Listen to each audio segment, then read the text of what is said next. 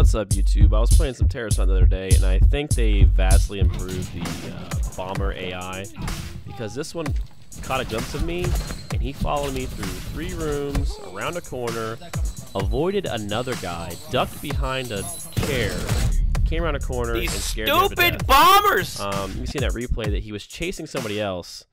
He turns 90 degrees to go to me through the doorway, ducks behind the chair, and then runs out and ducks and avoids my headshots. I was aiming at his head. Watch the bullet tracers fly right by his head on this right here.